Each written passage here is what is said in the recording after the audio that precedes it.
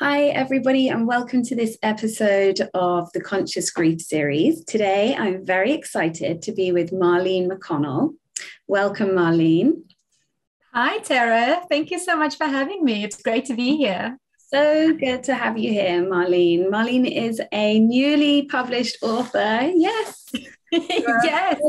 Yes, so excited for you. You're a podcast host and a self-love teacher and trauma healer. And you are also an attorney.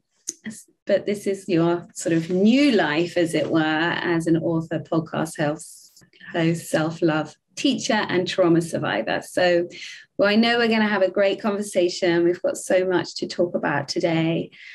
And you're somebody that has really been through an awful lot, Marlene. I'm sorry for all the experiences that you've had to endure, but also so grateful that you're here to be the ray of light. So perhaps, perhaps to start, you can share with our listeners a little bit about your life story. Yes, sure, for sure. Thank you, Tara. So I think, my story starts really at the age of, I think, 23, when I was a young student, and I was home, or at least I was at the restaurant where I worked, and I then left the restaurant to go home because I had a shift later that evening. And on the way to my apartment, I kept on thinking, my dad just bought me this new car. I should really turn around and go get the new seat covers that I wanted. But every time I got a chance to do that, I didn't do that. I carried on and I went straight home. But little did I know that, my chilled afternoon was not going to be the chilled afternoon that I envisioned. What laid ahead for me was absolute terror. I didn't realize that there were people that were actually planning a home invasion. And so when I came home, I had basically arrived home. I ran upstairs and, the next thing I knew, there were people in my house and grabbed me. And it was just absolute horror from that point onwards. So what happened there was, I was brutally attacked. I was raped. I was beaten. I was strangled, and my place was completely ransacked. And I survived the ordeal. And so, this sort of happened at a time in my life where, I was a young student. I had like my whole life lying ahead, and it really shattered that worldview that I had of, this doesn't happen to me. This doesn't happen to people that I know. And, the world is a benevolent and a beautiful place where this does not happen, but then it did. And so my complete worldview was shattered, and it really impacted my life for many, many years to come.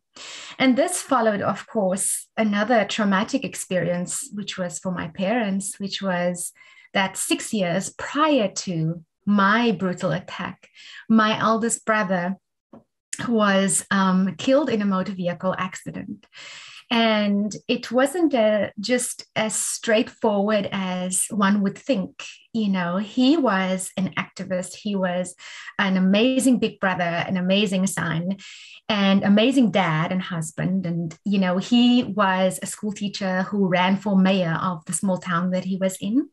And he then decided that he wanted to help the parents of the children in his class, because in South Africa we had something called the DOP system. It's no longer legal in the country, but it was where farm workers would be paid with alcohol for their services rendered. And he educated the farm workers in the area around human rights and their rights and alcohol abuse. And there were many who didn't like that. And we had this beautiful dinner at his house.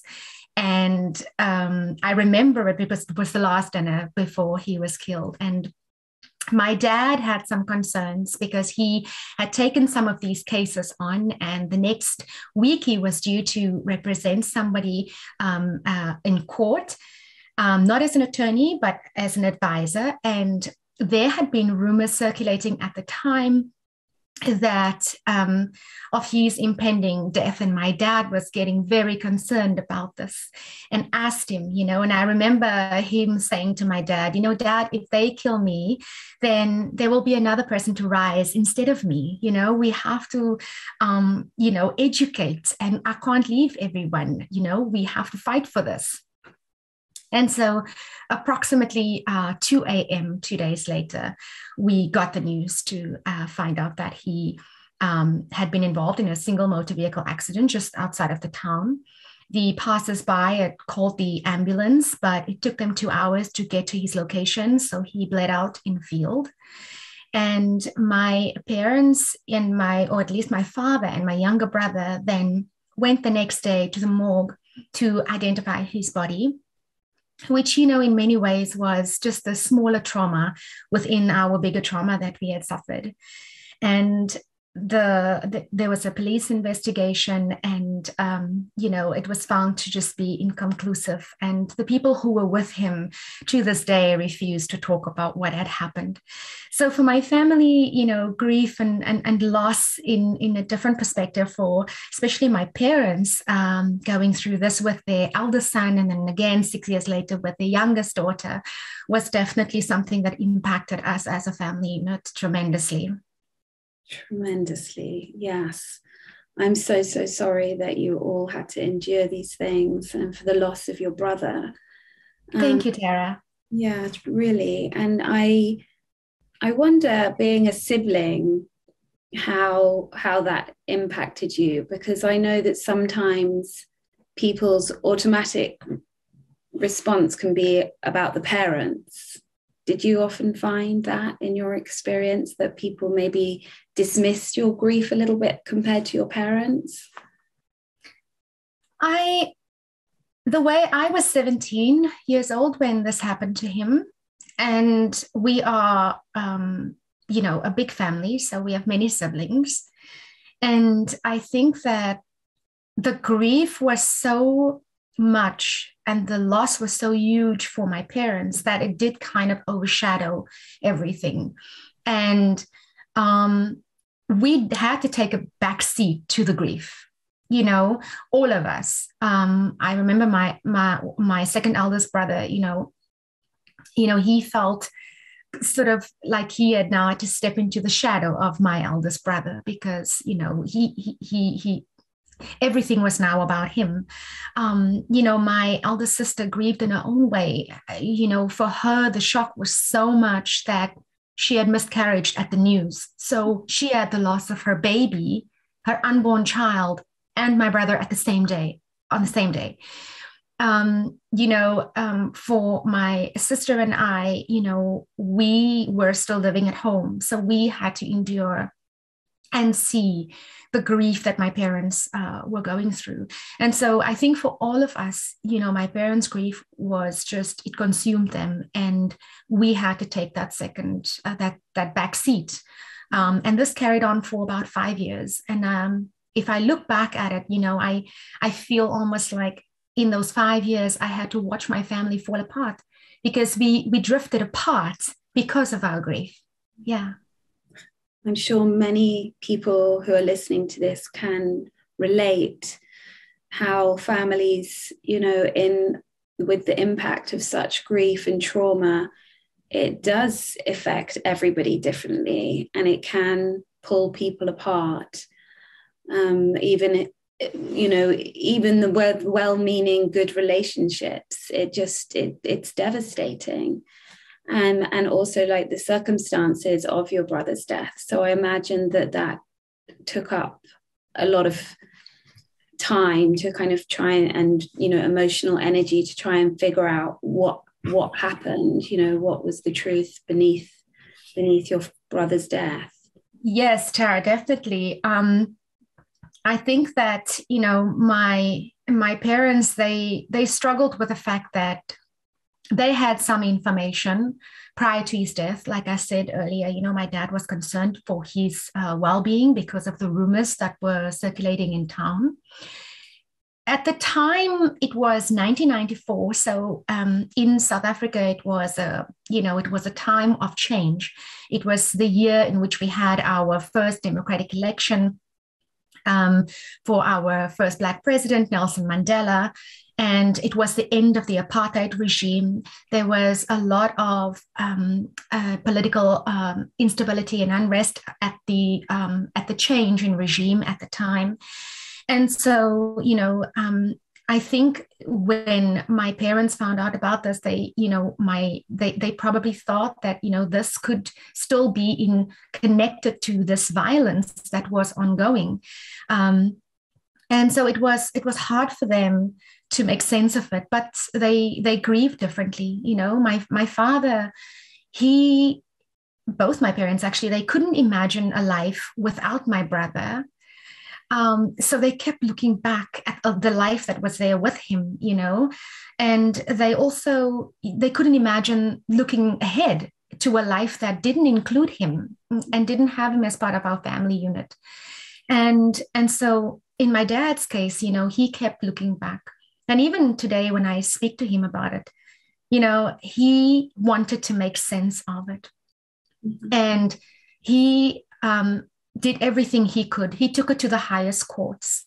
He wanted his body exhumed. He had forensic reports. He hired private investigators. And, for him, in that 5 years, he came to the conclusion that there was a third force group that had operated in the area, and they were responsible for many hits, if it were.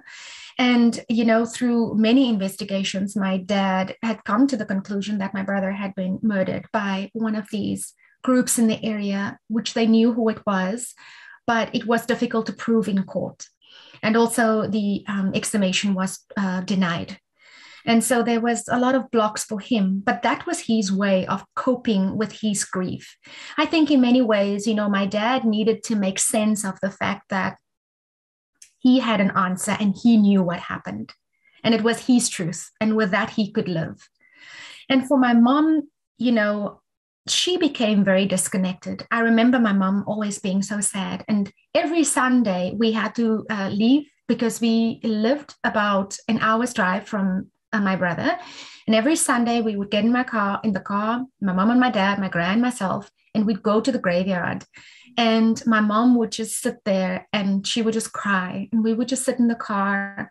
My dad would get out, we put some flowers, and my mom would just sit there and cry. And so she became very disconnected and she retreated within and she stopped talking. And she cried often. And, as I watched her, I learned that, when she was quiet like that, she just missed my brother a little bit louder, just a little bit louder, And so I was constantly faced with one parent that spoke all the time. He couldn't stop talking about it. Everything was about it. Our dining room table was constantly covered in piles of papers and research. And the other one just retreated and didn't speak at all. And so, I watched my parents as they just became so lost in their grief.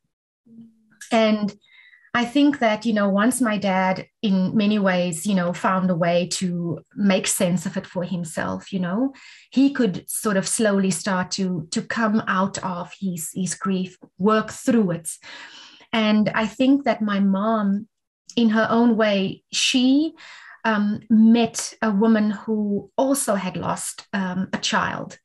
And, people started to come around to the house who she didn't know, but who had lost children and had heard of her grief. And, they would come and, show their condolences and spend time speaking with my mom. And I think, my mom sort of found her solace in the stories of others. She could identify that there were others that had the same pain, because it's the kind of pain that, I think very often we think no one will understand, because it's like a dagger. It's like someone kicked you in the stomach, and it's such a pain that numbs you, and you don't think anyone can understand what that feels like. But in that community of families who had also experienced loss, my mom, she could find that, a way to move through her grief. And I think, the traumatic experience, once again, it's, we talk about this benevolent world where, children don't outlive, or parents don't outlive their children. But I think, it allowed my parents to restore their own worldview and accept the world as a place where they did outlive their son.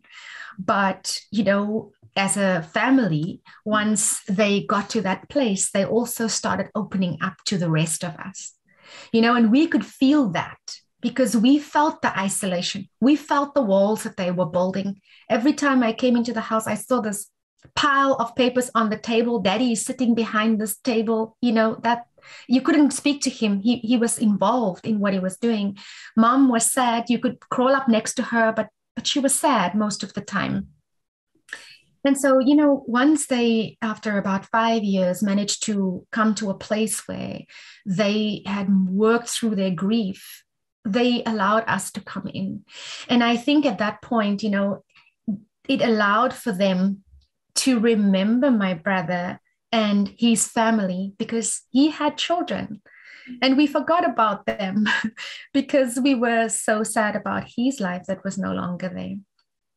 And I think that one of the important things that my parents learned was, and also for us, was that, even if you don't know what to say to someone, a bereaved person, just coming alongside them and just being there for them, even if you don't know what to say, or simply just saying, I'm so sorry for your loss. I'm sorry that you're going through this kind of pain. That helps. You don't need to have all the answers. Mm-hmm. I remember I interviewed someone once, and he said something so beautiful. He said that he calls it the ministries of presence. And he says, I recommend that, you just come alongside the bereaved person and just tell them that you love them. And just tell them that if you are a man or a person of faith, tell them that you're praying for them, because they're not forgotten. Mm-hmm. And that is what that community did for both my parents, and in many ways it saved our family, because after that we could manage to move forward as a family unit and sort of find our way back to one another. Yeah. And then shortly after that, not forgetting the incredibly traumatic experience that happened to you. Yes. That we started the interview with, absolutely horrendous. So you were left completely traumatized, I imagine, from this situation. Your parents were just getting to the point of, reintegrating with the world and being able to sort of look forward without your brother. And then you had to deal with this horrific situation where you were attacked and this sexual violence. Yeah. How did you manage to support yourself through that, Marlene? I think that, when it comes to just the grief and the loss that I suffered as a result of it, very often when we think of grief and loss, we think of it as the death of a loved one, But for me, there was a loss that I suffered that day, because as much as I fought physically to stay alive, somebody died in that room that day, because the person that left that room was not the same. I was completely changed. My world was changed. The way I viewed everything was changed. I never trusted anybody. So the life that I was supposed to live was gone. And people say, oh, she's starting to, hang out with her friends again, and she's back at university again. And, I'm doing all of the things that I did before, even still dating the same guy that I was dating at the time, but, and to everyone else, that seems to be, how you, how can I say, you heal, because you're falling back into the same routine that you had before. And in many ways, it gives everyone around you comfort that they can breathe, because they're all kind of holding their breath, wondering, we don't know what to say. We don't know what to do. How is she going to? So when you go back to your normal routine, it seems like that. But it's not really. I think that when it comes to grief and loss, when you talk about sexual assault, you don't necessarily think of it in a sense of, or you talk about grief and loss, you don't necessarily think of it in the sense of, sexual violence.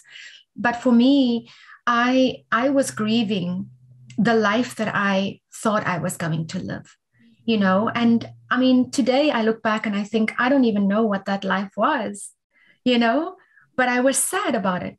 I was sad that I no longer had that life. And I think that as sexual survivors, we sometimes grieve that. We grieve the loss of the life. We grieve if it was sexual violence, where, there's an abuser.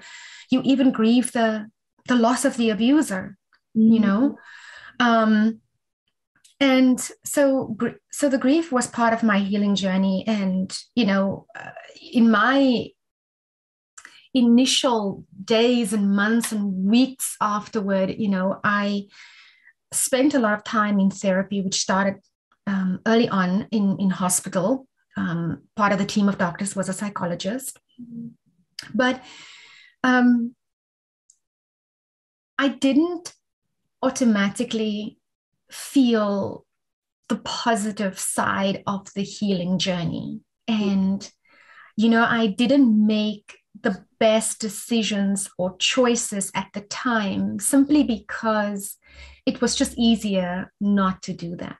Yeah. I think, when you go through something like that, the natural reaction is to have absolute anger about it. You are angry at God. You asking God, why did you let this happen to me? Why me? And holding on to anger for me was just easier than to forgive. Forgiveness wasn't something that I even thought of at the time, For me, it was also easier to just self-loathe, because I couldn't love myself in the state that I was in, and I couldn't believe that there was anybody else in this world that would, in some way want to love or think about me in a positive light, because I felt so tainted by this experience. I felt so damaged by the experience. And so, I succumbed to self-pity, because self-pity was just so much easier than to, surrender to self-compassion. I remember I was in hospital and I was lying in this bed, and the nurse came in and she was offering me some compassion. And she was saying, Marlene, I know somebody that something similar had happened to, and she was offering some kind words. And in my mind, all I could think was, I don't want your compassion. I don't want to hear this. I don't care about the person that you're talking about. Leave me alone. Get out of my room.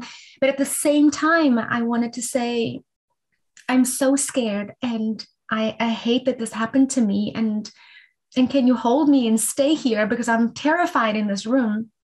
But I didn't do that. I let her leave, thinking that she'd done something wrong. And, I chose to just stay angry. And I really let my anger, over the years that followed, fester unchecked, and eventually turn into resentment, And, I felt resentment against God. I felt resentment against the wrongdoers, the perpetrators, any possibilities, opportunities in my life. Everything became so outwardly focused, and I was so hell bent on absolute revenge. I don't know where I was going to, inflict all of this, but that was how I felt. I remember feeling that no one could see me, and that my pain didn't have value because everyone seemed to just go on with their life. And I looked at their lives, and it was all so perfect, and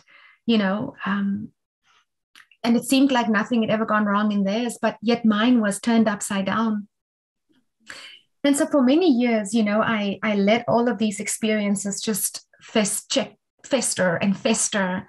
And it wasn't until many years later, with lots of help from my counselor or my psychologist, that I attended a fundraiser. And there was a very well known survivor of sexual violence and attempted murder. And she was the speaker.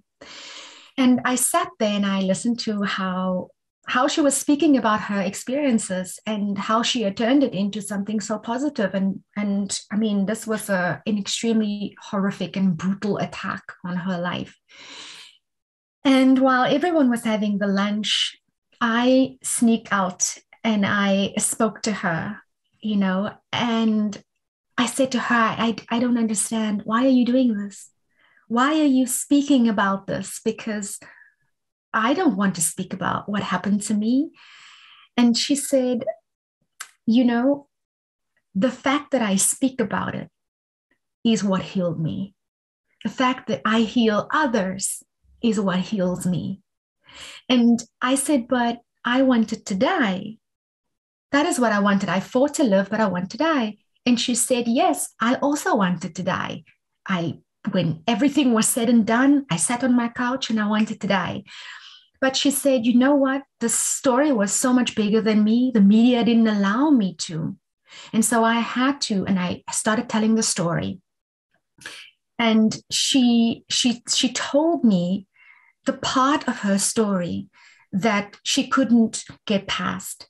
And she said it was the hardest thing for her. And she said it was the fact that I did everything that my perpetrators asked of me, but they still tried to murder me in the end. And she said I could never get past the fact that these two people tried to really kill me. And I never thought of my attack as an attempted murder, which it was. And, but I was so stuck on just the other aspects of it. And in that, something changed. And when I got back to therapy, I was talking to a psychologist, and I said, what just happened to me? And she pointed out, it's the power of speaking to survivors. Because when you speak to somebody that have a shared experience on the level that really can understand what you have gone through, they can change your perspective about some of the things that perhaps you are stuck on. And that was what happened to me. And so when that happened, it really opened up the last leg of my healing journey, which was really to move forward and out of a place of, self-pity and self-loathing and resentment and anger, but to move forward into a place where there was peace and there was forgiveness and there was understanding and there was compassion. And through working with my therapist and through engaging with others that through support groups, that was how I managed to access that for myself.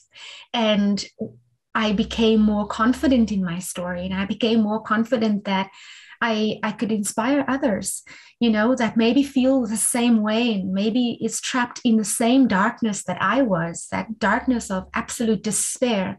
And you cannot see the light. You don't know how you're going to get out of it. And And so that was really what I did for myself. I also realized that, you know, there is always a choice that one has to make. Because once I spoke to this survivor and I was undergoing my own transformation and change, I had to make the choice to step out of it. And I had to choose me. I had to choose what was right for me and not what everybody else wanted. So the power of choice once again surfaced in my life as something that was pivotal in healing. And I think, you know, we sometimes we look outward, you know, for the answers. And I learned to really follow my intuition. I learned to look inward. I learned to respect that voice that told me that day, don't go home, go back to the mall. Because that voice has never steered me wrong. And, you know, I learned that if I do that, I'm connected to self, to who I am. And to me, that is the Holy Spirit. You know, it's God that lives within us. And, you know, it enhanced my faith. It strengthened, you know, my faith in God, my religion. It helped me, you know, that realization helped me to be more open and acceptable to other faiths, and also not only to religion, but also to spirituality, which played a huge role in my recovery, because I understood that everything that happened to me happened for me, and it was far more bigger than what I could ever have imagined. I remember my dad at the time when I was filled with despair and I hadn't yet gone out into the world. I said, Daddy, I can't do this. I just want to die. And he said, you know, one day you are going to look back to this moment and you're going to understand. And I know that this is a hard, very difficult thing right now, and we don't understand. But one day this will make sense. You will know. And I can say that my experiences now, they inform my life. You know, I can look at my pain and that despair that once consumed me and consumed every decision that I make. And I can now look at that from a place of understanding, and I can feel the pain for my pain. But I'm no longer, you know, the pain no longer informs my decisions and who I am. And I've moved on from that. I've moved through that. And I think the only way that we can move through these experiences in our life is to move through them. I think feeling our emotions and having a great awareness of the self and our sense of self is key in making that transition, you know, on the healing journey. And I think that for me, being at a place where, you know, I could now write a book and speak about this, and I can come on this Conscious Grief series with you and speak about it, you know, is a testament to the fact that we can experience post-traumatic growth. And in statistics tells us that only 50% of people who experience traumatic experiences, you know, experience post-traumatic growth. But I believe that post-traumatic growth can be transformative. And I think that, you know, if we are indeed part of the 50%, like statistics tells us, you know, that when you experience the post-traumatic growth, you can see the good that can come from a unpleasant and a very dark experience in your life. And you can use it for the good rather than to use it in any other way that could be detrimental to your own self, you know? Yeah. So inspiring, Marlene, really. I mean, I know for the purpose of this interview, we haven't even covered some of the other areas that you've overcome. And I love that you spoke about life is happening for me, not against me. And I think that that's when we get that, when we believe that, and that makes sense for us in our lives, I think that that is a paradigm shift for people who are listening. And it might seem like a very alien concept for some people who've never heard that before. But I really do think if we are looking at life on that level, that everything that happens to us, even these painful, traumatic, horrific things that we wouldn't wish on our worst enemy, that somewhere, somehow, like your dad said, we look back. I always remember the Steve Jobs talk that he did about, you know, connecting the dots, like a dot to dot. And it's not until you get to the end of your life that all the dots are connected and it makes a picture that you understand, which is where you are now. And I would love for you to just share a little bit more about your book, The Ray of Light, and what people can expect from reading your book, which is out now. Yes, thank you. Thank you, Tara. My book, Ray of Light, I am so proud to say, is now on Amazon, and it is available at 99 cents. My book was, inspired by me sharing my story at cancer support groups, because I am also a cancer survivor. I know we didn't touch on that, but and I could see that my story had value, and I thought, I'm only sharing one aspect of my life right now. So what if I share more about my life? And so that was the inspiration for my book. And so, I always say that if you feel like you are trapped in, this dark cave of life with only despair to guide you, you always have to remember that you have to find the ray of light. And sometimes, we have the light inside us, but we forget.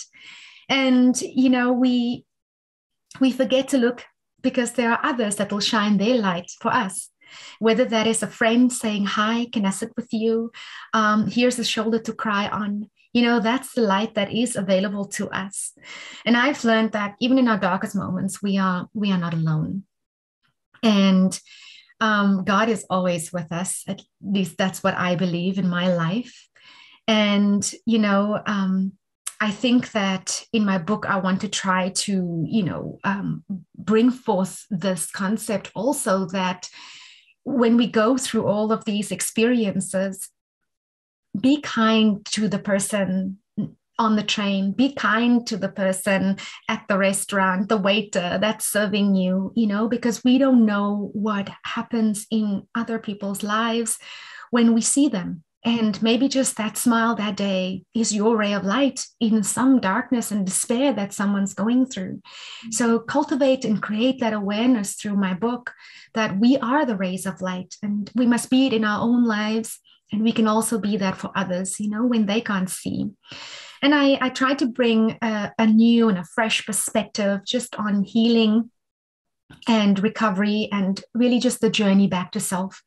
And I use my own life and my own life experiences, and I coupled it with stories from others who have been so generous and gracious to share and trust me to tell their stories. And of course, I back everything up with research. And I think that, in my book, I want to show that there is always a choice to step out of trauma.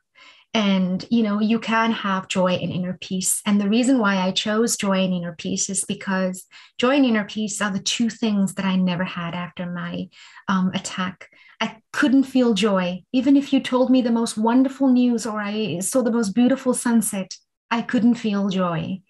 And I definitely had no peace. I didn't have peace in any fiber of my being. And so once we step out of trauma, that for me is the two things that you can have. And so I engage my readers to, find their light, be the light in the darkness. And and